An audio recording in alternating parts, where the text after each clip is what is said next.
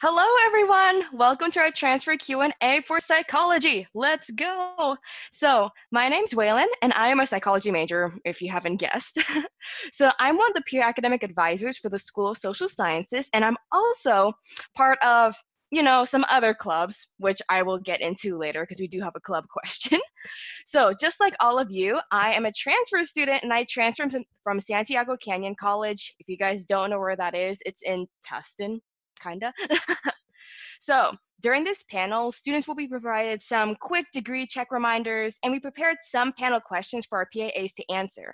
And in the end, we have the opportunity to ask, or you can ask us some questions in the Q&A if some were not answered. You're totally welcome to ask questions in the Q&A chat throughout the panel, but please keep in mind that they will be answered at the end of the session. Please do not write your questions in the general chat, as that is reserved for more, campus links and resources for you to click through. And I will get more into details on what kind of questions you can ask later. But just a reminder, this session will last about an hour and 30 minutes, so please try to stay the entire time as we will answer your questions at the end. But for right now, let's get started with some important reminders about some degree checks. Hopefully you guys got by email. So let me share my screen really quickly. Let's see. Can everyone see that? I'm gonna take that as a yes. Yes. Cool, thank you. So first off, your university requirements. You see the UC entry level writing, American history, American institutions. Those are not updated, and neither are your units. Don't worry, it's fine. Your information is just being processed slowly by the admissions office and registrar's office, which does take time. It should be updated by week 6 of fall quarter, so please be patient. Your patience is appreciated. Yay. So as we all know, most of us are, or all of us should be transfers. So all of us should have done our IGETC, which covers all of the GEs except for upper division writing. I think it's somewhere here. Yeah, upper division writing, 1B. So you still need to do that. Don't worry. You can take it whenever you want to, as long as you do it before graduation. Then you also have the School of Social Sciences math requirement. So if you see there, it's in category 5, and there's 2 pathways you can go. First off, you have the statistics route, which is 10A, 10B, and 10C. Hopefully you guys can see my mouse. I don't know if you can, but pretty much you can go that route. I know that's the more popular route that most psychology majors do. The thing in red here that says F20, that pretty much means, oh, I'm taking this in fall 2020, or in this case, this quarter. So don't worry about that. The other pathway you can do is Math 2A, Math 2B, and Stat 7 number. So that, I believe, is the more calculus route. So if you're like me and would rather take calculus than statistics, we are few in number, but you also have that route. Now, again, you can either take the statistics route, which is the 10A, 10B, 10C, or the Math 2A, 2B, Stat 7. Now, if you see there's an asterisk right next to Stat 7, that pretty much means this requirement is already filled. You do not need to take Statistics 7. Please do not take Statistics 7. It is already fulfilled. As I already said, language is probably already fulfilled, but you still also need a computer technology requirement, which will be, you can either take ICS 31 or SoSci 3A or Psychology 114M. You only need to take one of them. Don't worry about it. You're all good. Let's see, option 2. So psychology fundamentals. So from what I've seen, most of you will be doing option 2 because you probably took some psychology courses at the community college. So you maybe probably already have Psych 9A and 9C already done, as you see with the asterisks. As I said again, that means you've already taken it. This requirement is fulfilled. Don't need to test that. The only thing you need to worry about is 9B. It must be taken at UCI. So once again, red indicates you're taking this F fall 2020. Yay. And as for 2 introductory courses, the only thing I just want to mention, just because I've seen this a lot, when I'm checking degree checks is that, once again, remember, the asterisk means, I can't emphasize this enough, the asterisk means you've already taken this course. So Anthropology 1 in maybe your community college equals Anthropology 2B at UCI. That pretty much means that 2B is what you've kind of taken at UCI. So if you try to sign up for Anthropology 2B for fall, winter, or spring quarter, your schedule is gonna be like, you shouldn't be having that. You shouldn't be taking that because you already took that. Same with Sociology 1. You already took Sociology 1 in community college, and it credits towards your UCI graduation. You don't take that course. Please don't take that course. I think everything else is explanatory. Like, you need to take 4 core courses in psychology. You still need to take 3 courses in the psychology module, upper division. UD means upper division. You need to take experimental psych, depending which one you want to take. Each one is offered in each quarter, so just look out for that. I think experimental psych, and what was that other one? There is a cog sci one too. I'll look into that class, but those are available for fall quarter. I think Psych 112A is not available right now. I think it was Psych 119. I'm not sure. I will check up on that. That is available right now, and that you can sign up if you want to get your research out of the way. But since you guys are just transitioning, you don't really need to worry about that right now. As for 4 to 7 additional psychology courses, that's explainable, so on and so forth. And then this writing on the side saying, oh, certain courses offered in the schools of BioSci, blah, blah, blah. These are important. Please make sure to read them. I know it's like, oh, directions, yikes, I don't want to read this. But I mean, just read it. It's important for your graduation. Just like, and it helps a lot with like explaining your degree check. For example, UD means upper division. I had a kid once ask me, what does UD mean? Does that mean seniors only? And I'm like, no. Upper division means, yeah, so on and so forth, courses 100 to 199. I was able to explain that, but you can easily look that up on your degree check if you read the instructions. As a final reminder, you need 180 units to graduate to complete those 180. 2, you need to maintain a 2.0 GPA or a C overall and in your major requirements. And finally, 36 of the final 45 units must be taken at UCI. So I think I got most of them, but does any PAA really quickly want to chime in? But actually, before I forget, please do not forget to send in your iGETC certification. And for those who do not have your iGETC completed, ask your college if they have a partial iGETC. You or your advisor should send your iGETC partial or just your iGETC to our office via email at transferadmin@sosciuci.edu and the Office of Admissions, which I will totally put the links in the chat below. But yeah, if you think a course seems familiar or you might have already taken it, check with an academic advisor from your course enrollment email. It should say somewhere, probably at the top it'll say advisor, and maybe you can email them there. Or you can also email us, which I will get to that later. But once again, PAAs, do you have anything to say really quickly? Yes, please keep in mind that you need to complete your math requirement before you enrolled in the experimental psych courses. So you must complete either the calculus portion or the statistics portion, whatever you choose, before you enroll in the experimental psych.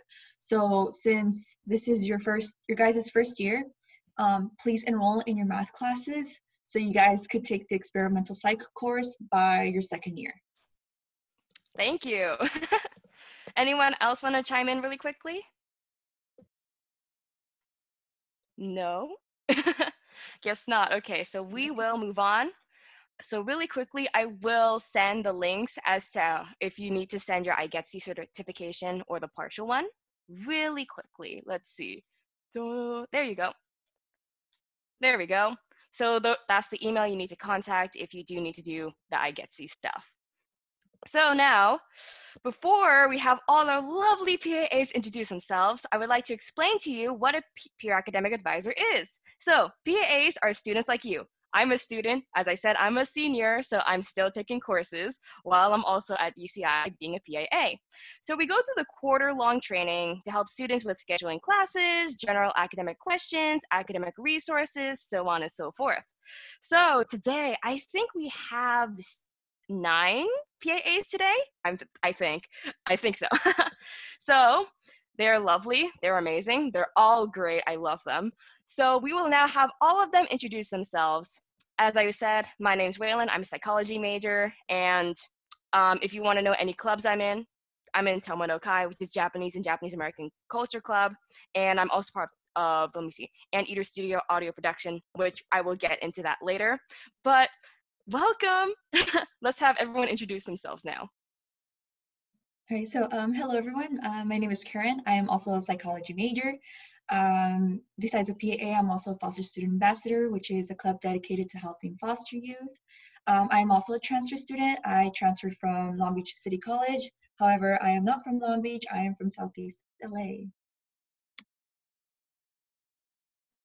Hi everyone, my name is Iris and I'm a sociology and psychology double major, and I'm also a transfer student. I transferred from Santa Ana College and I am a 5th year this upcoming year, so I stayed an extra year. And yeah, thank you so much for joining us today.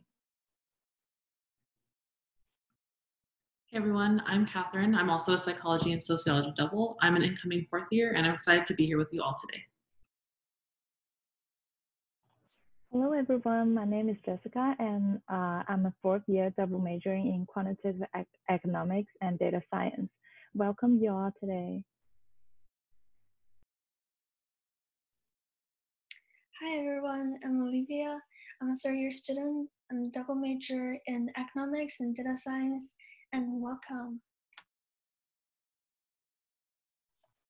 Hi, my name is oh sorry. Go ahead. Okay, I'm a 3rd year double majoring in education and social policy and public service. Welcome to UCI. Hi everyone, my name is Marimar. I'm going to be an upcoming 5th year and I'm a double major in international studies and public health policy, and welcome today.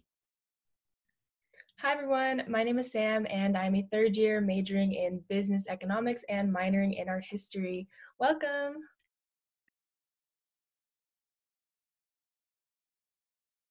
Okay, is that everyone? Speak now, forever hold your peace. I'll do a little dance before we move on. Okay, I think that's it.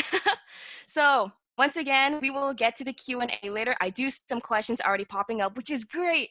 But first off, we're gonna go through some of the questions that we have actually already set up for our PAAs first, but feel free to keep asking us questions in the Q&A, not in the general chat. So let's start with our first question. This is more towards our transfers. First off, how did you adapt at UCI to transfer? How did you feel? And what did you do? How long did it take for you to adjust? I'll answer first just because I'm a transfer. So honestly, for me, it was very overwhelming and it was a rush. I mean, when I first came in, I was like, oh, I already have an edge against the high schoolers because they're coming in as freshmen. I came in from community college, so I already know how the college life is. I was wrong. So it was honestly very overwhelming because now we're in this quarter system, which for most community colleges, I believe we're in semester, which is about 16 weeks. Now we're going to 10 weeks, even faster than usual. More like you have to keep up with the pace. You already have midterms sometimes in your 2nd week and papers due. And you're like, oh my gosh, I have no time to even procrastinate, which you shouldn't procrastinate, by the way. You will get lost and left behind, which would say get a planner, keep track of your deadlines, do whatever you need. Keep yourself focused since especially we're at home. Other thing that was really overwhelming is campus. I know we're in quarantine right now, but when we're able to get back on campus, it's big, like really big compared to a community college. I got lost all the time. I would end up in wrong classrooms. I remember going in once, sitting down for 20 minutes, and I'm like, this is not my class. I don't know this anthropology stuff. And I like ran out, like, which honestly teachers are used to. If you like totally just get up and run out, they're used to that. I would definitely recommend Zotfinder and Google Maps if you use them. Also, they show where the bathrooms are, so like, yes. um, but it took me about a quarter and a half or 2 quarters to really get used to it, just because we're transitioning from community college to now a new university life. It's big, it's overwhelming, it's a rush because we only have 2 years. And for me, at first, it felt kind of lonely just because a lot of the introductory courses I had to take, like 9B, were filled with freshmen. And I'm just like, where are all my transfers? Why are there already social groups? I'm living at home, so I don't dorm. So how am I going to, be involved in this community with the little time I have left? Which I totally recommend joining a club, getting active on campus, do whatever it takes to really get yourself out there, because university is not all about academics. It's also about making connections and having a great social life. I think that's enough for me because I talk way too much. Any other transfers want to pitch in? Yeah. So to adjust to UCI academically, it took me about 2 quarters, just because everything is a little fast paced. It is 10 weeks, unlike the semester system, which is 16 weeks. That's why it's also recommended that you guys enroll in 12 to 14 units, just so you guys could like get used to it at first. And also because everything is remote right now. Socially, that was like the hardest part for me, just because in the beginning, like I was such a shy person and like I didn't go out of my way. However, joining club and like eventually going out of my way to like talk to my housemates and getting to know them, that helped me out so much. So as Willen said, join clubs. Even if everything's remote, there are still meetings through Zoom or Discord, all of that. Okay, I guess I'll go next. So at first, I also, like my peers, I felt kind of like scared because I was transferring alone from community college, and it was kind of hard to kind of like get used to the area, a big campus, and just the courses were, the classrooms were bigger, and it was quite overwhelming. But like I also recommend that be mindful of your time, because 2 years goes by really fast. And I honestly, like, I took another year just to get involved and kind of really like take advantage of UCI, because in a good way. But yeah, because it goes by really fast. At first you're like, oh, 2 years more, and then it's like, oh wait, I'm already gonna be a senior, and like I have to get involved, I have to do research, am I gonna go to grad school? And it's just, everything just goes like in your face. So I just suggest that you kind of like, I don't know, just get brave if you are shy like me, or even if you're just comfortable, like join clubs. Clubs are amazing. I mean, everyone is so nice and welcoming, and you don't have to stay in the clubs and like be stuck there. You can just like test the waters and then maybe leave and just explore. That's what being an undergrad is about: exploring and finding your best match. And yeah, just like they said, like be very organized, have a planner, write things down, just keep track of everything. And just self-care, be nice to yourself, during these times, during remote times. It's very important to kind of like say like, okay, I can only do this much, and I'm not gonna like stress myself. And don't compare yourself to anybody else. Like that's one of the things that like I learned along the way. Like maybe others are doing more than you or less. Just you have everybody has their own unique path. So just ask questions, get informed, get involved. It's okay to not advance as fast as others. That's my advice. And yeah, thank you so much. Those are all amazing advice, especially Iris, the comparing yourself. I totally agree with that, because I was the type of person that was just like, I have to get straight A's. I am doing so well in community college. I have to do well in university as well. Yeah. Don't give yourself such a high standard, especially since you're just transitioning and you're getting used to this UCI, new lifestyle. Don't push yourself. Don't compare yourself. We're all different and we're all on our own different paths. So let's move on to the next question. We already kind of talked about this, but how did you get involved on campus, and how can students get involved or join clubs/organizations? So first off, before I get into my answer, feel free to message us or ask questions about the clubs that we talk about. But yeah, Q&A chat. Woo! But first off, the two clubs I think I talked about already was Tomo no Kai, which is a cultural and social club for Japanese and Japanese Americans. Just anybody, honestly, who enjoys the Japanese culture, you're welcome to join our little families. It's great. I love it. We have such great fun social activities. I'm also part of the Anteater Studio Audio Production Club, which is pretty much learning how to make music, the different programs, mixing, mastering, what if you guys know what that means. If you want to learn about it, look into the club. I'm honestly hoping to be a board member this year, so fingers crossed on that, hopefully. So as for how do you get all these clubs? Where do you find these clubs? Oh my gosh, what's going on? Usually during when we're on campus, we have this Anteater Involvement Fair, which is pretty much Aldrich Park, columns, rows, hundreds, like never-ending clubs, just literal booths just lined up just for you to invite you to their club, talk about their club meetings, so on and so forth. There's over 600 clubs and organizations. So as Karen and Iris said, get involved, reach out, you got this. There's at least one organization or club that is like just for you. As of right now, since we are in quarantine, I heard there's going to be a virtual Anteater Involvement Fair. I'm not entirely sure how it's going to work, but once again, please get yourself involved.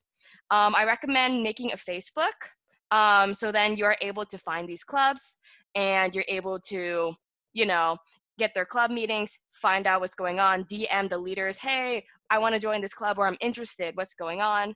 And if in the end you don't really have time for the club, or you're not really interested, it is totally fine to just not be in that club. They're honestly there for you.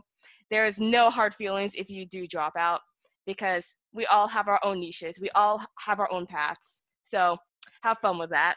I will send a link as of right now for where you can find the 600 different clubs that you can join. But just know that we still are meeting online. I know a lot of them are either meeting through Zoom, through Discord, which I am mostly Discord, and I know also on Facebook. So yeah, have fun, join a club.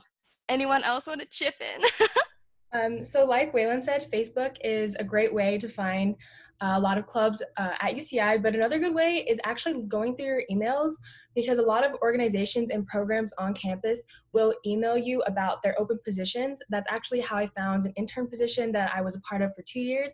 I was in ASUCI for 2 years, which is our student government, except it's way bigger because it's college level, and we have different branches of ASUCI ranging from legislation to student services. I was personally in student services, so we put on a lot of the school programs, so the concerts, actually one of the things we were involved in was the Anteater Involvement Fair, which we are hoping, I've heard that we are going to have one online, so probably more information about that will be sent to your email later on.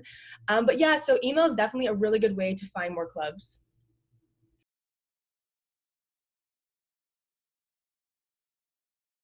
I can go next.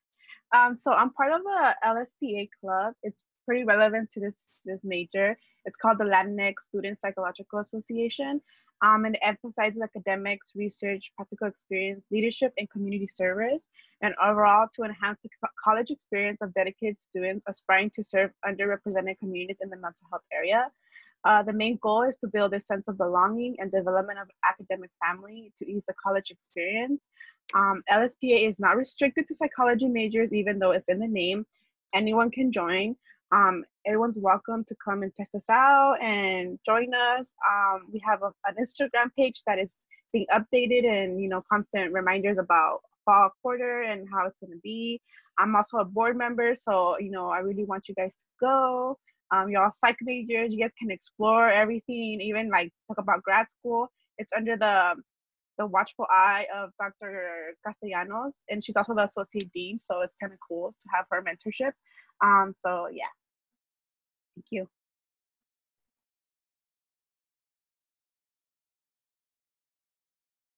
Anyone else want to chip in really quickly about their club if they want to promote? I'll go ahead. Hi everyone. Besides a PAA, I'm also a peer health educator at the UCI Center for Student Wellness and Health Promotion.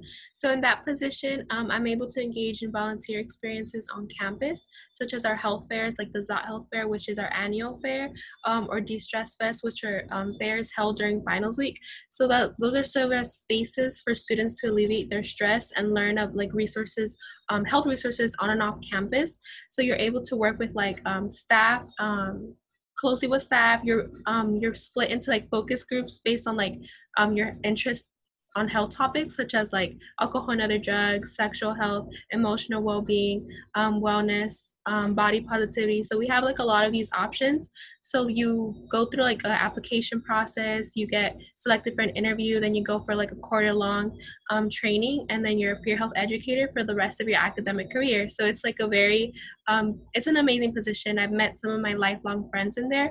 So we have a lot of psychology majors in there actually. You know, they usually go for like wellness or emotional well-being. So it's a great opportunity to like enhance your public speaking, work with staff, get to know people with similar interests. So it's a very awesome opportunity. I would definitely recommend, and I'll also put the link in the chat.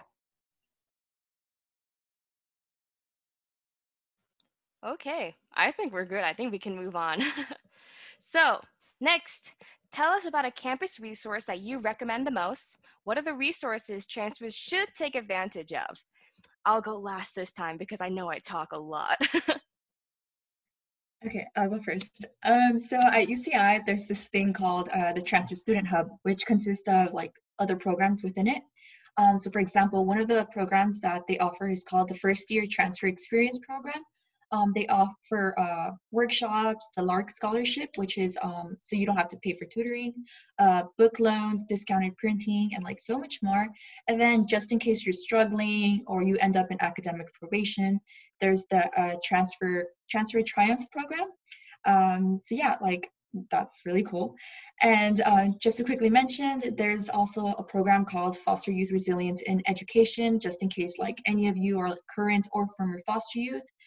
It doesn't matter what age you were in the foster care system, they will still accept you. It's not like the community colleges who only accept foster youth who were like in the system after the age of 16. UCI, like they don't care, like they're willing to help you out. I'm going to go ahead and mention SARC. It's actually in our building. SARC is Social Science Academic Resource Center, and it just basically emphasizes like professional development, and they have events, they have graduate school application assistance, even like one-on-one consultations for resume, CV, cover letter critiques. Even they have a study space. Yeah, they have a lot of resources that you could take advantage of for professional growth also, and even for research and all that stuff that's really kind of involved at UCI. And grad school, that's also like they inform you a lot about grad school if you're thinking about going to grad school, a gap year if you're thinking of a gap year. Yeah, their peer consultants and their staff is very, very helpful. You guys can check them out and really like they're accepting also, I guess, consultations through like us probably during the fall. So go to their website. I'll put it in the link so you guys can keep on keep track of that. Okay, it's my turn. Get ready for this giant, massive information. So, I think I mentioned, but as transfers, everything feels more rushed. We only have 2 years or 3, if you decide to take a 5th year, which is totally fine, to really experience UCI. And many of us may not know, oh my gosh, it's so rushed. We have to figure out what we want to do with our careers and our degrees. Oh my gosh, how am I going to do this? What if I want a job, and how am I going to get hired? I've never had a job before, that type of thing. I totally vouch for the Division of Career Pathways.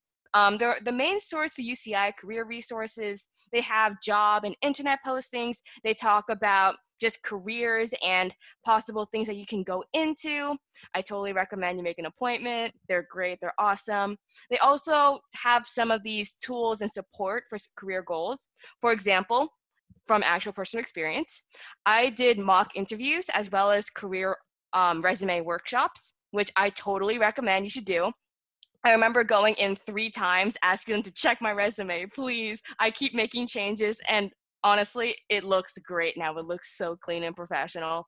I also did the mock interviews, so then I would be able to, have them ask me questions that maybe they will ask me in like the actual interview, you know, like what are your interests? What do you do? So on and so forth. And then they tell you like, suggestions and advice on what to do. And actually, the career pathways were the people that introduced me to the PAA position, which I'm like, thank you. Thank you. I literally can't thank them enough for helping me get this position and getting me this far. I honestly wouldn't not have gotten this position without them. So I definitely recommend checking them out. They offer webinars, workshops, information sessions, career fairs, other types of events that you can totally take advantage of. And I will send a link, but totally get your information and go visit a counselor. So I have like a little, it's not like a resource, but it's more of like something that is here for transfers if they would like it. If you are planning on possibly living on campus or around campus, UCI does have something called the Transfer House in Arroyo Vista, which is specifically for transfer students. I'm not exactly sure about the living arrangement, how that's working with this remote quarter and everything, but it is also something to keep in mind for later quarters. I'm going to drop the information down below in the chat, so if you're interested in it, maybe you can reach out to the people in charge of that housing process.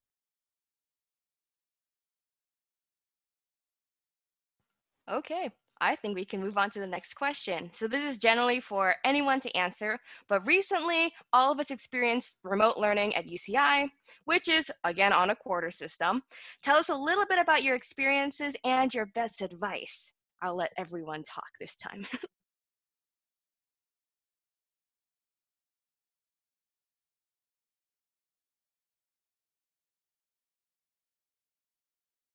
Anyone want to pitch in? I guess I'll go. Okay. I was like, who wants to go? So my best advice would be just to stay organized. Stay organized, self-care, and just check your email and always be aware of the deadlines and everything, because I'm pretty sure professors in this quarter are going to be a little bit more not so lenient, maybe like in the first remote quarter that we had, but are going to be kind of like throwing more assignments out there. I don't know, I'm just assuming because now they kind of know how to structure a remote course. So just be, know that online is I think it's a lot harder or challenging in some ways than in class. People might think online is easier maybe because it's online, but honestly, like I felt like it was pretty much the same or even more. I don't know. And plus the stress of being at home, like it's okay to take your time and time for yourself and kind of lock yourself in your room and shush everybody out if you live with your family. And yeah, to have your space for yourself. And yeah, that's pretty much my like top advice for that in remote quarter. And it's a quarter system. Just remember, it goes by really fast. Like William mentioned, like you have midterms like in the next couple, like in the next like 4 weeks into the quarter system. So it's like, wow, what midterm and then final and then even like probably a paper. So yeah, just be very like mindful of your time. That's my advice. I completely agree with what, oh, sorry, Sam. I agree with what Iris have said. So most of the lectures are pre-recorded. That means you can watch the videos posted online anytime, anywhere you want. And you can also always rewatch the video if you would like. So my suggestion is to make a to-do list and keep up with all the work, because with all the lectures pre-recorded, people tend to procrastinate a bit, so including myself. So definitely push yourself to finish all the assignments before deadline. Don't surprise yourself with a midterm or a paper the next day. So keep motivated.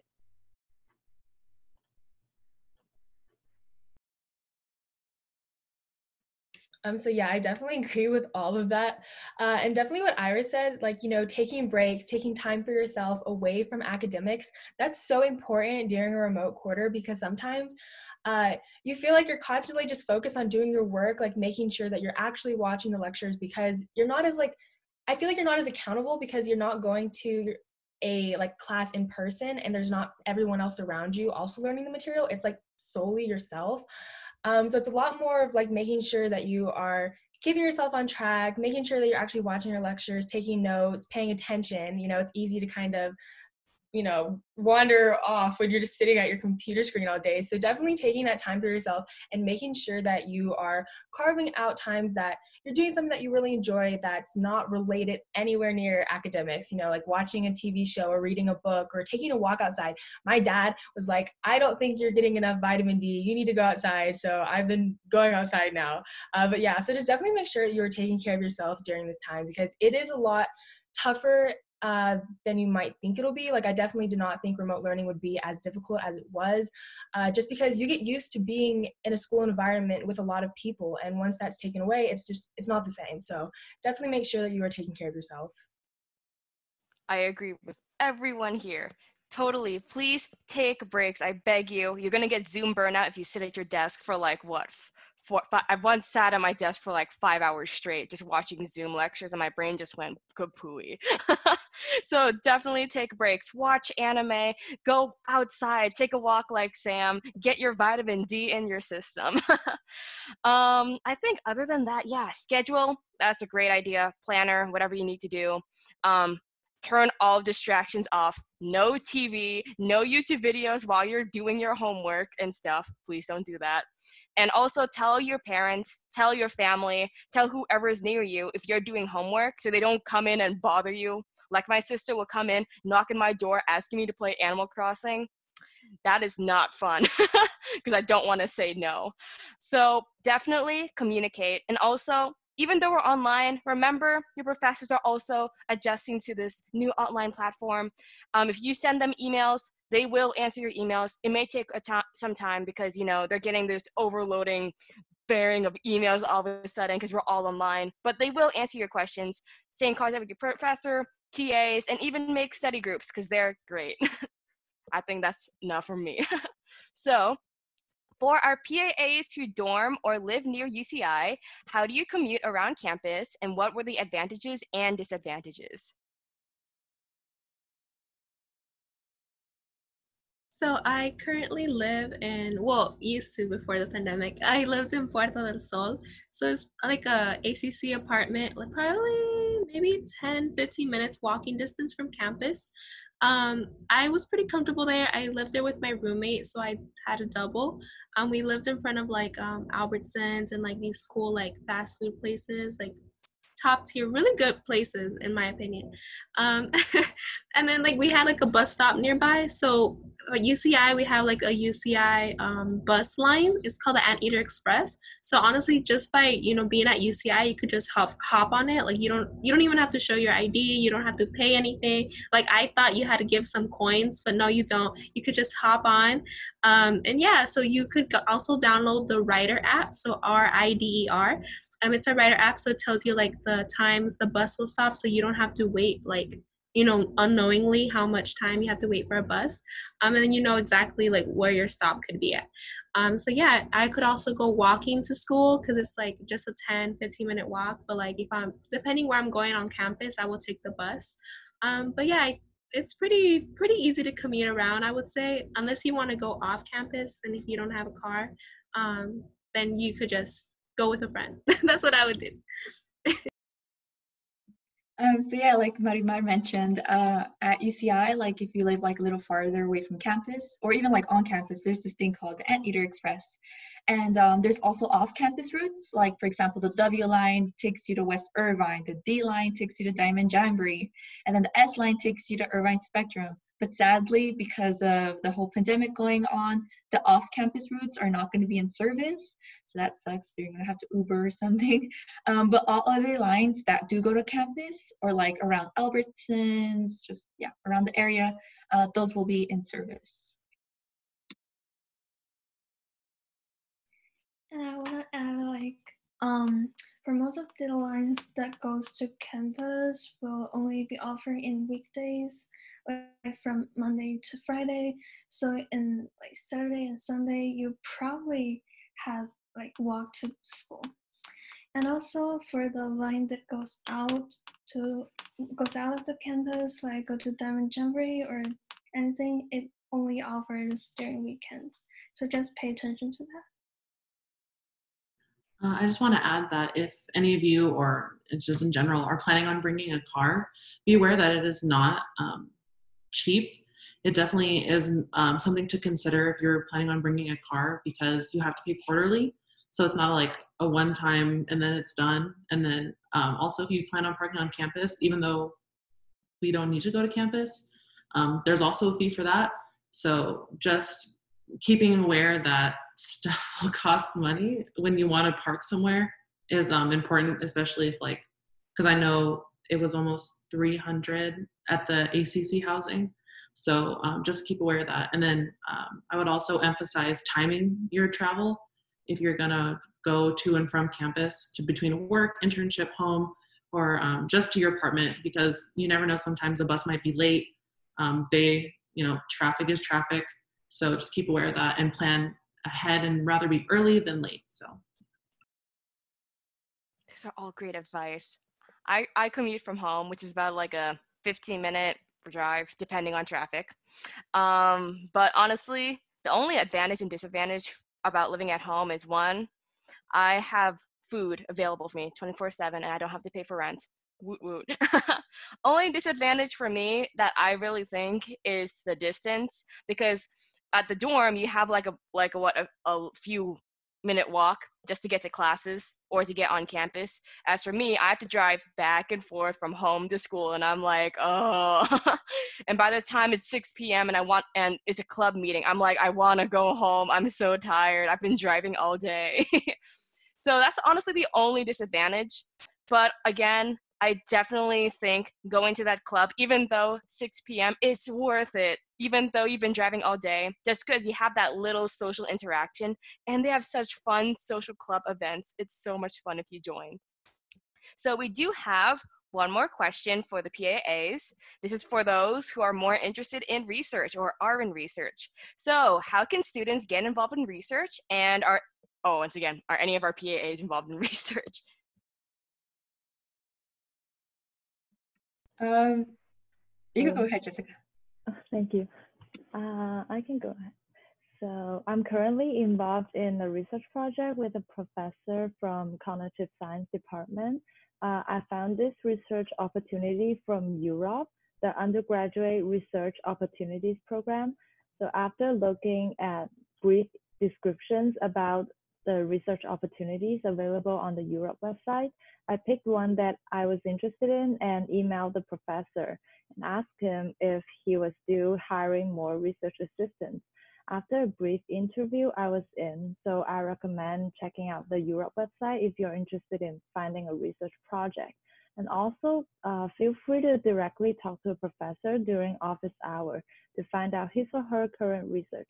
You can even propose a new research topic to the professor and see if he or she is interested.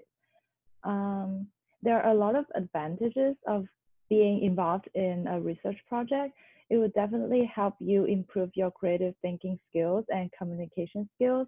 In addition to that, if you want to get into a graduate program, it's super helpful to make connections with professors from your research, because they know you better than a random professor from some class that you never talked to before. They can write you a more personalized and detailed letter of recommendation.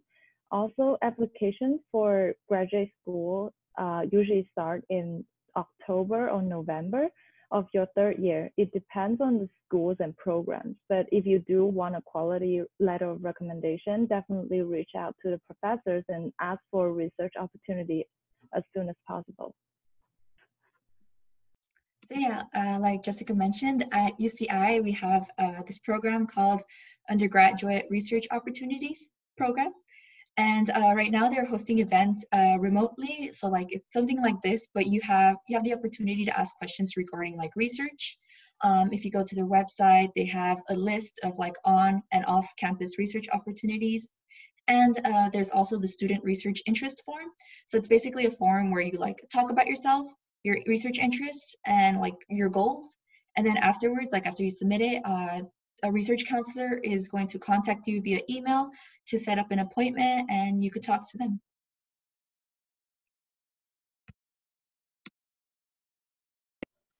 I'm also currently involved in research as well. This past year, I was involved in this year-long series where I learned like research ethics and I learned like we had guest speakers come in who were doing their own projects from off and on campus. So I would recommend research just because it's an amazing opportunity to learn outside of the classroom. Like almost every one of your professors is conducting research of some sort since UCI is a research university. So I was like, you know what, I'm gonna take advantage of that. So I took the year-long series. In winter quarter, I was assigned to a mentor. So based on like my interests, I was assigned to Dr. LeBron, who's a professor in the Chicano Latino department and the program in public health.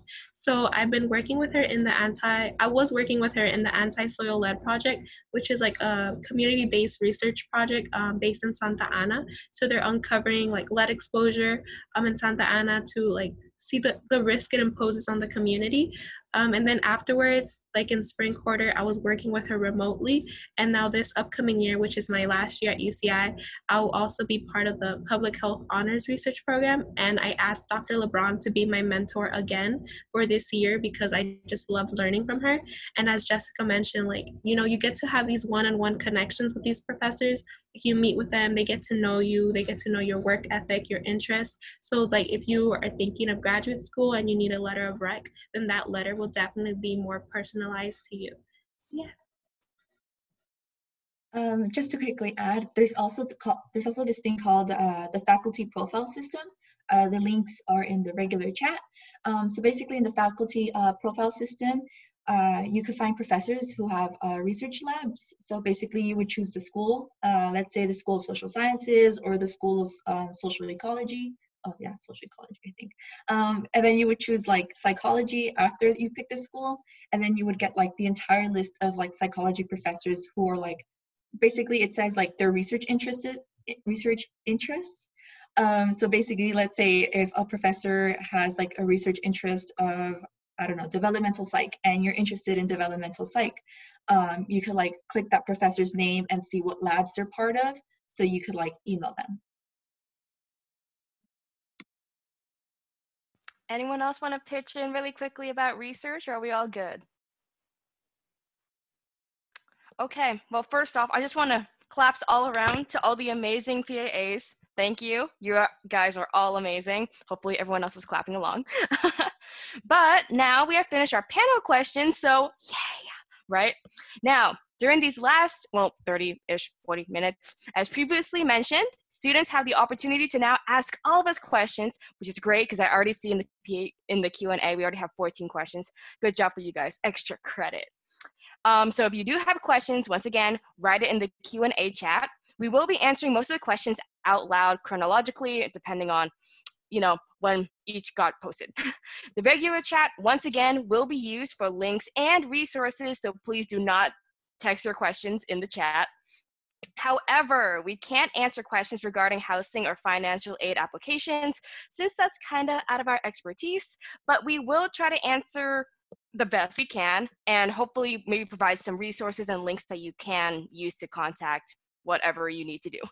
So also, if you have any questions that specifically pertain to you, like an AP test score or a specific class, you can email an academic advisor, which we will provide the links as to how you can do that. You can honestly ask us any questions whatsoever about UCI, campus, clubs, resources, our own experiences, best spots, best eateries at UCI, or if you want to be in my realm, Disney questions. So honestly, even anything about remote learning, just literally, you can ask us any questions. I once had a question about a tattoo, and it was a weird question, but I still answered anyways. So we will be available to answer anything. So saying that, we're going to start answering some questions, which is now 17. Woot woot, thank you guys. First off, what are some upper division writing classes you recommend? Ooh. I took an upper div writing class. It was called Psych 146 MW, and it's writing about memory.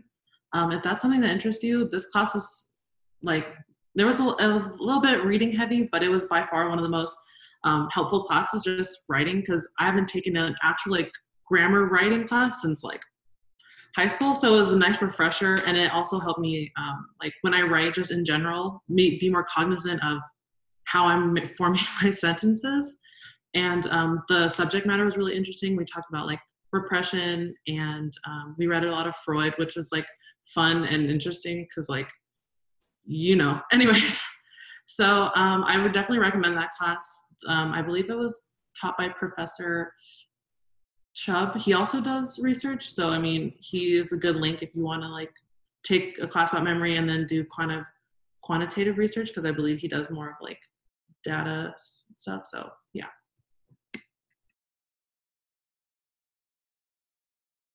So I didn't take an upper division writing yet. I will take it this fall, but I have heard that the social sciences, like if you're not really good at writing or you just want to like get your writing over with, done. I've heard the social science writings are not that bad. I heard really good things from American culture taught by Dewan, but from what I know, it is so hard to get into those classes. It's like every time I try to sign up, already full, and I'm like, what? So you can try to get into those classes, the social sciences one, but just a heads up, they're really hard to get into unless you have like priority. Anyone else want to pitch in about any upper division writing class that they took? No? Well, I can say I took a writing class my first quarter, which was like people were like, what, really, you took your first writing course in the first quarter at UCI? I was like, yeah, I'm badass. I'm just kidding. I took it, and actually it wasn't that bad. It was I took what's her name, in the sociology of work, money, work, and social life, I think it was. And she was Nina Bandel. She was really, really amazing. I really love the way she teaches. She really cares about her students. It's a lot of reading heavy. It's a writing course, reading heavy, and you kind of write your own research paper. So, get me, I was like my first quarter, I was like, write a research paper. I have no idea how to write a research paper, like aside from community college, because at UCI they have like higher expectations for your writing, and it's a writing course. So honestly, like her TAs and they were very, very, very amazing. So I recommend her. She's a sociology professor, but I don't know if writing is restricted to your major. Like you can take any writing course. I don't know what the rest of the PAs have on that. Can you take a writing course aside from your, like, if you're not a social like if you're a psych major, can you take a social writing upper division course? I don't know. I'm a double in public health, so I have to take upper div writing in my public health. Oh, okay. Okay, for me, go ahead. I am taking a sociology writing course in the fall, but I had to wait for the major restriction to go away in order to take that class. It's about baseball. I have minimal information, but I will deal with it. Okay, so maybe just ask your academic advisor if you can take like outside your major. But yeah, she was really good at explaining everything, and Thanksgiving is during this quarter, so she tells you, like, be mindful of the time and do your research paper. You go out and collect data, and I never done that before, but they are very, very, very good at helping you with that. So that's my advice on that one. Anyone else? I think we got really good answers. Hopefully that was enough. So I am going to move on to the next question. So, am I able to take abnormal psych at UCI even though I took an abnormal psych class at my community college? So that would depend. I would check your degree work. Iris, you look happy. Sorry. I can answer that because I took abnormal psych at my community college, and yeah, like Raiden said, just double check. But for me, I took abnormal psych in community college, and then I asked if it's like the same thing because it's named the same thing at UCI, and it's not the same thing. It's different material, it's different content. So I would definitely check with your academic advisor, but I'm pretty sure, I'm like 80% sure that it's not the same thing. So you can take abnormal psych again, because I'm taking it again this upcoming quarter, and it's abnormal psych it's labeled abnormal psych. So yeah, that's my take on that. I'm actually looking at your degree check right now, and it seems like you have not, well, the abnormal psych does not equal 120A at UCI, so I believe you are able to take it. Woot woot. So now I'm Hopefully. 100% sure then. Thank you, Waylon. Of course. Okay, next question. Is there a separate document I should get as proof of completing I Get C, or is it just a check on my transcript that indicates I Get C? It's a separate document. It's a certification.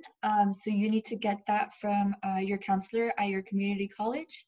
And then you will have to email that I Get C certification to the Office of Admissions and also our transfer admit email. And Waylon, can you find that for me, please? Do you have the link so I can share the screen? Yeah, one moment. And while that's happening, thank you everyone for all these questions. We have gone to 21 and I'm like, this is the best group ever. Last time I had to beg for questions.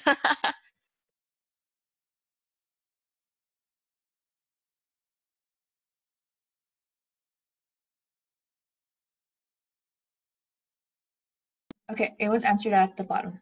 Never yeah. mind. Oh yeah, I sent that before. Hopefully that answers your question, unless anybody else has some intake.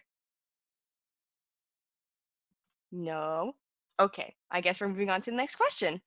So, if I already took stats and calculus at my community college, do I still have to take any more math classes at UCI? Probably not, but I will actually check your degree check as that's happening. If anyone wants to talk while I'm like looking this up, that'd be great. Oh no, wait, it's by an anonymous attendee. I can't check your degree check. So honestly, check your degree check. Look into your category 5 and see if there's any like asterisk next to your a certain path. Like for example, if you took an equivalent of Math 2A, 2B, and Stat 7, woo, that means your math requirement is fulfilled. Waylon, I think I don't know if I'm right, but don't they have to take math even though regardless they took it in community college here at UCI? It's one of the things you have to take here at UCI.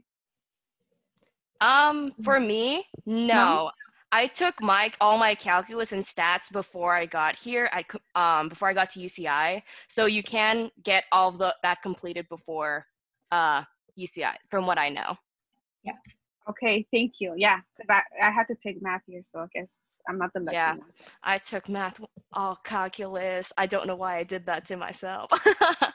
But yeah, okay. So I can't entirely be sure, but usually yes, if you took your stats and stuff. But again, check your degree check. Don't take my word for it. If you have more questions about it, email an academic advisor if you don't know.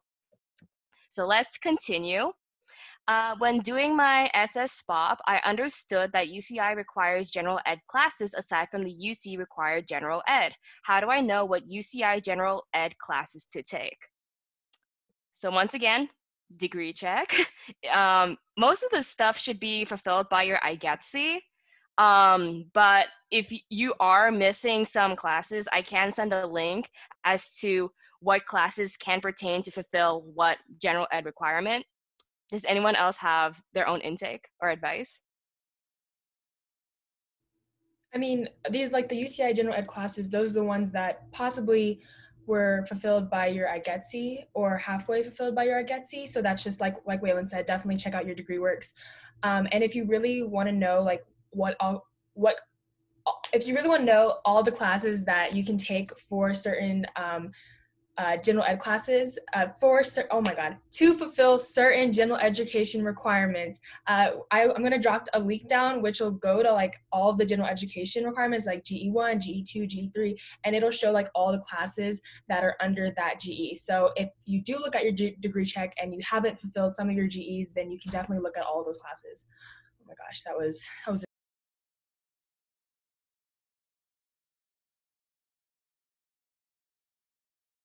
Sam, did you beat me to it? Oh, no, you did. But yeah, and also keep in mind that some classes fulfill more than one GE requirement. For example, just because I'm going to advocate here, I took a Disneyland class and it got rid of my science and technology requirement as well as the arts and humanities. Disneyland is great. Oh, no, I beat you. Heck yeah. Okay, I think that's enough for that question. Let's go on to the next one. What should we do as soon as we register for classes? Look, I mean, how do I say this? Maybe check your study list. Make sure that all your classes, all that you want to take is there. Just because I know some people will register for a class, like let's say only the lecture and not the discussion, and then when they check, they're like, wait, why is my lecture there? Oh no, what's going on? That usually means you need to take both of them in order to be in that class. So that's one thing to do. Another thing, maybe check for the books that you might need, the textbooks. Maybe email your professor, ask them what's going to go on, how our class is going to go. Maybe even ask for a syllabus in advance. Ask them, oh, what is the schedule like, so on and so forth. I mean, that's what I would do if you want to be like extra preppy and prepared. If anyone else has any other advice. I was just going to say for sure check your emails every day, your UCI emails. Also, in case you don't have one already, I would suggest, like, as we mentioned before, get a Facebook. You could also start looking at like certain positions that are available at the moment, because I know a lot of applications are open. So if you're interested in, in applying, getting involved this very first quarter, then, you could do your little research and like see what interests you and then start working on those apps as well. So for Facebook groups, I would recommend probably the class of 2024, or honestly any class that's there. I feel like a lot of the information is pretty repetitive on the class pages, but like you could just add on any class page, but the one specific to like new students would probably be the class of 2024. That was amazing. Anyone else have any other intake before we move on? Nope. Okay. So next question. Being a psych major, I am still undecided of what I want to do with my psych degree in the future. Are there any websites or resources that you recommend to find career options? Boy, do we have some. UCI is great. It has a bunch of opportunities and resources. Two things that I would definitely recommend: SARC, for sure. We talked about SARC, about like graduate stuff, career, so on and so forth. Also, Division of Career Pathways helps you find careers, helps you get jobs and find jobs available, so on and so forth. We will link them in the chat again, which is totally fine. But does anyone else want to pitch in? I guess just like based off experience, just because like I feel like some psych students might feel pressure to like immediately like apply to grad school after they graduate.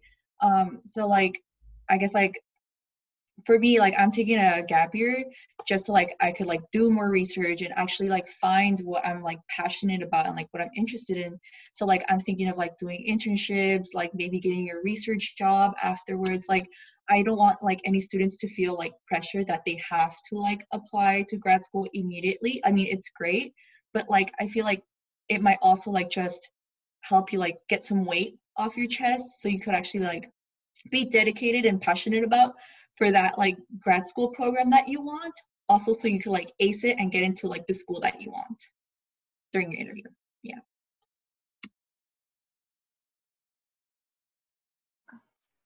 I would also suggest that, because I'm a psych major too, I'm a sociology and psych major, but I really, really like psych. And the kind of jobs that are involved in psychology. And I honestly am in the same boat. I don't know what kind of career I want to take, but I'm into clinical psychology.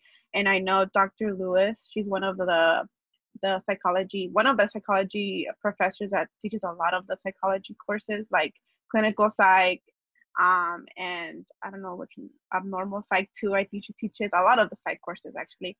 She's really good at, also explaining everything in depth because she's a psychologist herself and she has her own practice also. So she's also a good resource to kind of like reach out.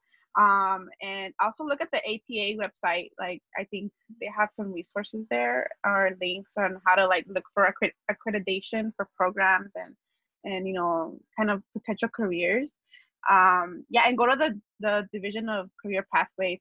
Make an appointment with one of the advisors there. They have a lot of they can help you kind of like narrow down your interest and kind of give you the resources there to kind of like guide you through what you want to do with your psychology degree. I've done that. They're really helpful. I just have like a really quick one. This might be a more daunting resource, but you can always ask your TAs about their experience of like transitioning between undergrad and grad, and even your professors if that's something you want to do. Like, the people who are in the field are the best people to give you summaries of like what they do, what they're currently doing, what they have done, and how they got there. So there's no better people than the people who are in it, or like a little bit ahead of, so like the grad students who are like you, but like maybe in the future. So like they know, ask them. I've done it maybe like twice. It is kind of a little bit scary because it's their personal life. So, you know, it might be kind of weird to be like, hi, tell me your whole story. But it's important to get to know the ins and outs of how to get where you want to be. And yeah, just shop around, because I would say just don't rush. Like Karen was saying, don't rush into something if you're not going to be passionate about it, because that might not be the best way to succeed. So yeah. I love all of these answers. I wish I got this information before I was transferred. Oh man. Okay, I think we're good. But just a heads up, guys, I had a few questions about this, but all the resources we talk about, you can access them whenever. You can make appointments even during the summer and talk to them. It is totally fine. Make consultations, appointments, whatever it's called. Do it. Just do it for your own benefit and for your own advantage. There's no repercussions. So, next question. How did you stay social during the pandemic, both living at home and living on campus? Going to a new school where you don't know anyone is daunting enough, let alone during a pandemic where you're supposed to social distance. So how do you stay social? Joining clubs. That's me, at least. I join clubs. That's like the only way I have social connections right now. Because, you know, we have meetings like every like Wednesday, I believe. And we have game nights and so on and so forth. I mean, that's what I do.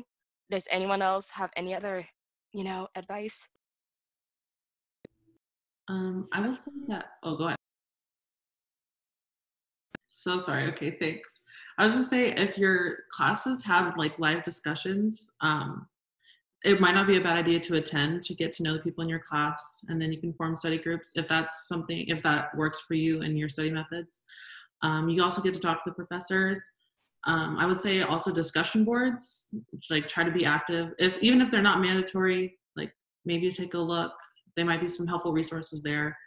I would say just put yourself out there in the classes, because on top of getting involved in clubs, I would say like classes is another great way to meet people who are all in the same class as you, and so there's a commonality there that might be easier to forge some kind of bond. So yeah. Yeah, I totally agree with Catherine. Like, definitely, even though classes won't be in person, reaching out to people online can sometimes, I feel like, even be easier because you're not actually having to like talk to them, you know, in person at first. So yeah, definitely, like, I know that in some of my classes, people literally just post on discussion boards. They're like, hey, if anybody wants to talk about the homework, like email me at this email.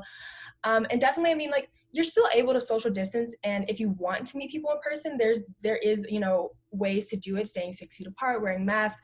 That's what I've done with some of my friends back home. And also, like, keeping in contact with the friends that you have already. I know that when I came home, like, I had friends who came back as well, but I honestly didn't talk to them for like the first 3 months of quarantine, just because everything was so overwhelming, and, you know, you're concentrating on your own schoolwork, and if you go to different schools, it's so different. But when you're back home and stuff, it's kind of easier to start talking to those old friends again. So definitely, if there's anybody you want to like reach out to and just like say, hey, like, how's it going? Like, definitely take advantage of being back home and still like keeping those connections like alive. Great answers. I think we can move on now. Okay, this is a long question, so hopefully my mouth is able to answer say all this. So, hi, I was admitted as a psych major and now contemplating on whether to switch to psychological science, PASCI. Not entirely sure what that is. So, I want to get into clinical counseling work in the future as a career and have been suggested by other students that psychological science might be a better fit. Considering that psychology and psychological science can lead to the same or similar end goal, how much does the undergrad degree matter in terms of the long run, going to grad school and career-wise? Also, should I stay as a psych major or switch over to psychological science? Any advice? Just for me, just from what I've heard, your major does not dictate your career. Like, there's a bunch of people that go from like psychology and then they do like a business type of job. So honestly, the major just talks about what are your interests, what do you like, so on and so forth. Again, pick a major that you're going to actually like, enjoy, because you're going to spend 2 or 3 years here doing this for a long time, and hopefully you're not in a major that you hate and you're dreading. But that's honestly my advice. I don't know if anyone has any experience about this.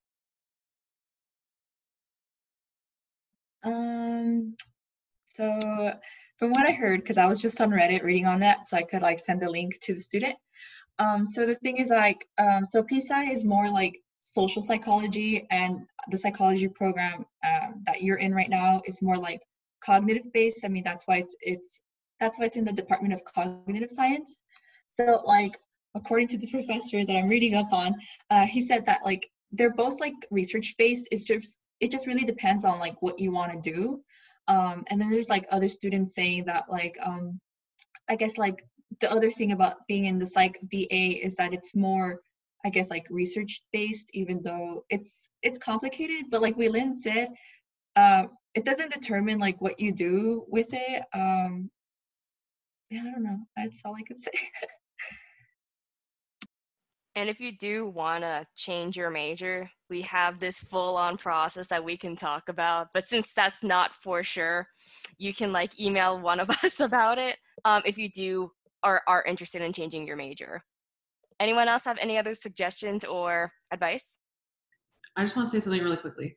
I think one of the main differences would be just, even though they're very similar, there's a lot of overlap, I would say that like the courses offered might be the biggest difference, and since it's a different school and different major, like I was gonna say you could try and take one, but that might be problematic. So like you could try, this is really hard because they're so similar, but there's enough of a difference that it like the coursework is like not the same.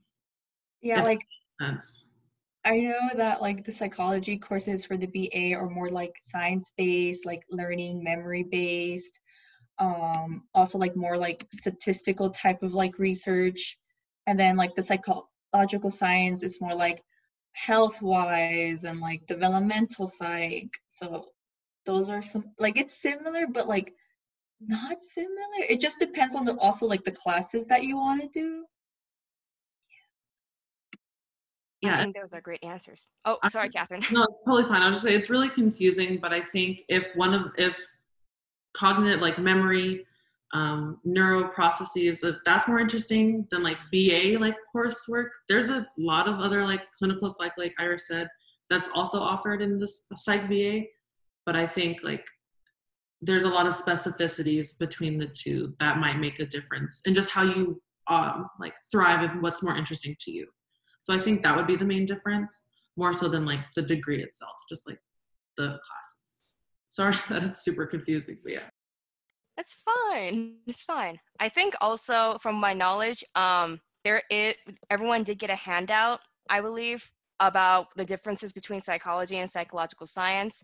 So you can also check into that, so on and so forth. But we will now move on to the next question. So, are lectures pre-recorded for in-person classes as well, or just remote learning? I think it's just for remote learning from what I know. I just want to ask. So I had a couple of classes that were held in the Anteater Pavilion, the new building, and I think they were recorded, so you can rewatch it, but I'm not sure. Yeah. Does anyone else have similar experience? No. Yeah, I also had a class in that same building. It's like brand new, and so that professor would also record her lectures so that if you couldn't make it, then you could still watch it. But it's not the norm. I think you're correct, because I think in the pavilion, I think I took Psych 9B, and on the side they had this Java on Canvas, and you were able to like rewatch the lecture, but that was like only for that one class. Yeah, I think it's not typically the norm, but you can definitely get a class that will record it. But most of the time, professors usually require you to be in person if you actually want to get the full extent of the notes, or they'll also upload their slides, but those aren't usually as in depth. Yeah, so mostly for remote learning.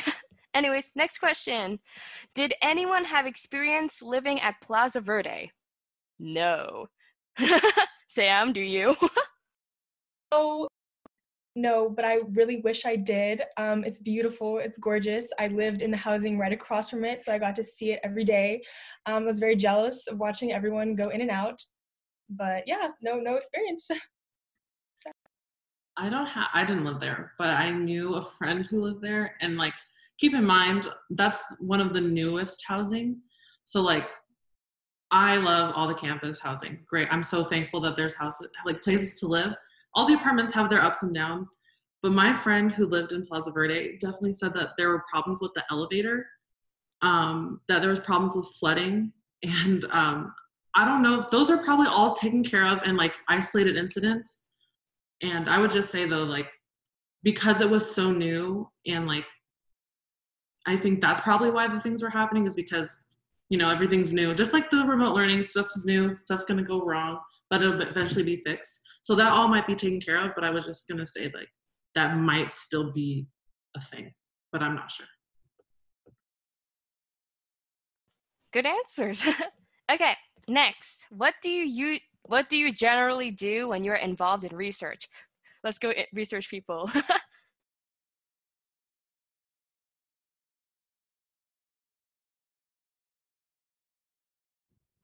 For myself, what I would do this past year, I would clean data for Professor LeBron.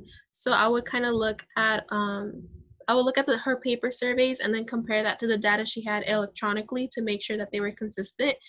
I would also like look up journals for her, just resources on how, like once everything became remote, I was also looking up ways other orgs were continuing community engagement remotely as well. So I was just giving her insight in that sense. I feel like everyone's experience with research is different depending on professor and then like whatever research project they're conducting. But yeah, that's mainly what I would do this past year. So for my research, I was making a website that will be put on Amazon Turk later. My research was about false memory, and we are looking to get recruitment, like recruiting people. Okay, I think we're good. Next question. We do have some minor questions, or like adding a minor. I'd like to minor in something, but I would like something that overlaps with my psych major, so that's not too hard to adjust to the minor. Any suggestions?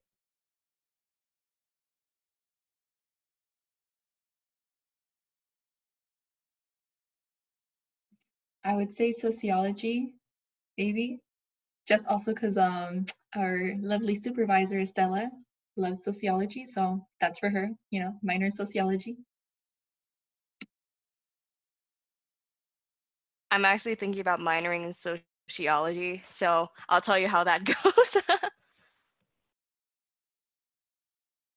Anyone else have any like suggestions on what they should minor that overlaps with psychology? Sociology. Okay, sociology around the board, I'm gonna guess. I was going to say medical anthro. I wish I would have minored in that as well, but it's super interesting. I took one course in medical anthro and it was so amazing. So definitely check that out as well. Okay, I think we're good with this question. So if I was to minor on something, how would I do it? So pretty much you would contact your academic advisor, tell them, oh, I'm interested in getting this minor, and poof, it'll show up on your degree works. Anyone else have any other comments? That's what Like Waylon said, it's relatively easy to add a minor. My only suggestion is that you make sure the minor that you're adding is not one that you have to apply for, and that the classes are ones that you are able to get. Just because some minors, the classes that are required for it are major or school restricted, so it is a little bit harder. So if you are thinking about minoring in if you are thinking about minoring in a minor that is a little bit more complex, definitely plan that out ahead. But like Waylon said, all you have to do is, if you don't have to apply for it, is just go talk to your academic advisor and they'll add it. There Also, check. Oh, sorry. So check out the chat. They're providing very good insight on the minors too, and where to get more info if you haven't done so. Okay, next. Does UCI have coupons or discounts for theme parks? Yeah, I believe so. It's I think it's from AFUCI.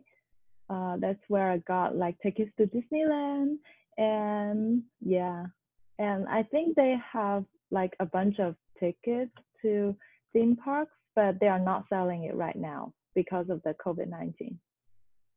Oh, that is so cool. I didn't know about that. Huh. I learn something every day.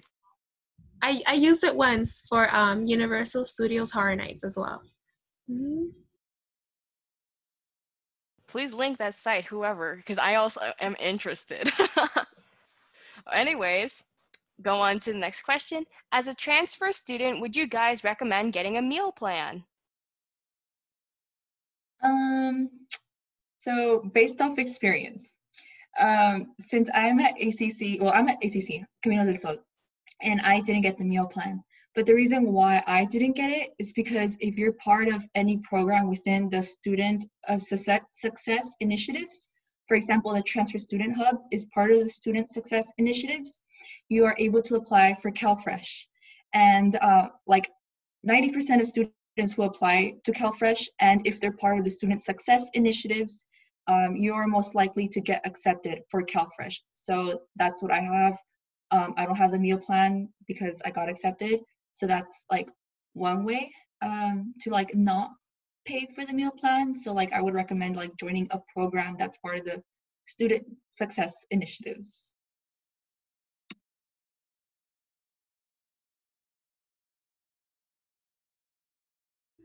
I don't know if I would suggest getting a meal plan for this upcoming quarter. Maybe if you go back, when we go back to campus, if you like are on campus a lot, then it's definitely a good thing to have. But like this past year I had a meal plan, but I lived off campus even though it was still like UCI housing. And I honestly did not use it that much because when I was on campus, I would have enough time to go back and like eat something that I made at my dorm. So yeah, I mean, if you are planning on being on campus a lot, definitely it's a good idea. But if you're not, then honestly, I wouldn't really recommend getting one. Okay, next question it is. So, without sounding too negative, what do you think will be the biggest thing we'll miss out as psych students during remote learning, and how should we make up for it? I can answer that. I think in terms of missing out, just the social interaction that you have in psych courses. I mean, I had a psychology course where you had a group project, and I know I think it's much better when you actually in person. You can talk about things, and online it's kind of different. And you know, you have to text here and there, which is good too, but it's not the same to me. That's like one of the things that I kind of miss from the actual course classes. But you can make up for it by just creating group chats on Facebook, or even group chats in your text in your phone, or even the Google Docs. Share a Google talk and, communicate from there, or even meet like this in via Zoom and kind of have like that connection there, build that connection. Because not everybody likes group projects, to be honest, but I mean, during this time, I think that's going to be beneficial since you're not going to meet anyone really in person. So yeah, that's my thing. That could probably ease the negativity. Anyone else before we move on? No? Okay. Really quickly, just so we could save time. So Jessica, someone's interested in the False Memory Research Project, so hopefully you can type out an answer as how they can get in touch and the links and stuff. As for the next question, I think the last question, what class do you recommend to take for the computer technology requirement? ICS 31, Social Sci 3A, Psych 114M. I'll be honest, I took Social Sci 3A and it was one of the most challenging classes I've taken.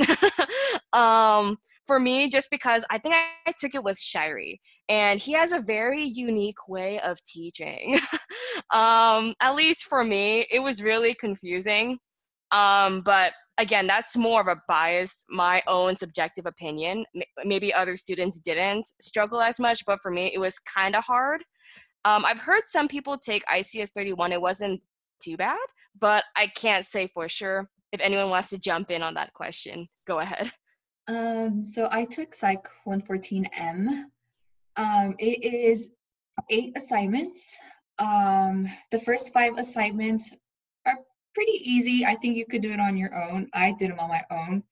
However, the 6th, 7th, and 8th assignment leads up to building up your own code.